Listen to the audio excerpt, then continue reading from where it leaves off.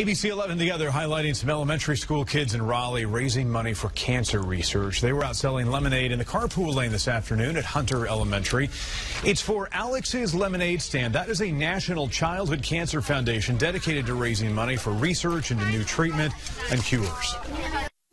We decided to give them 100% of the money to pediatric cancer so that they can help more families and the families won't have to worry more about their children. If you're interested in supporting them, we have information on how you can help right now on abc11.com. They collected a lot of cash, served a lot of cool lemonade, and looked the part too, didn't they? Yeah, the lemons rake it in the dough. That's right. Good.